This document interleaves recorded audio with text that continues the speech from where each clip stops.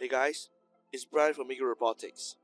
When it comes to robot vacuum mopping capabilities, people often complain about unsatisfactory mopping results. That's why handheld floor washers are so popular these days. In short, there hasn't been a great automated solution for mopping. Until now, with the introduction of a sander, this problem is completely solved. Let's think about it.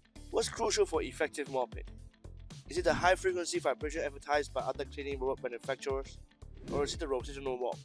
No, it's none of these. The key is downforce. That's right, the pressure exerted by the mop onto the floor. Today, we'll conduct a simple test to show that a sander can match or even surpass the cleaning performance of handheld washer. Test first up is the flagship model from T brand. We'll place a kitchen scale on its path, slightly raised above the floor, and to ensure we measure the maximum downforce. The test shows a downforce of 1,300 grams or about 13 Newton.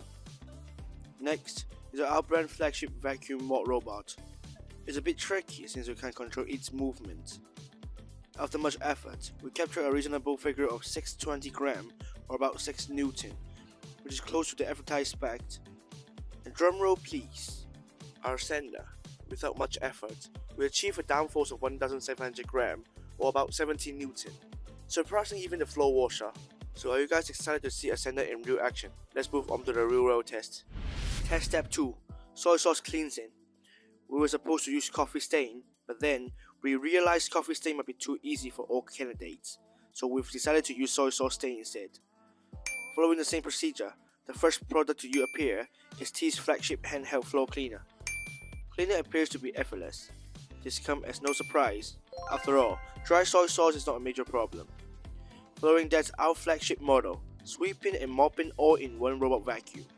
Although it was able to remove most of the soy sauce stains, it had to drag it back and forth numerous times, which was quite inefficient.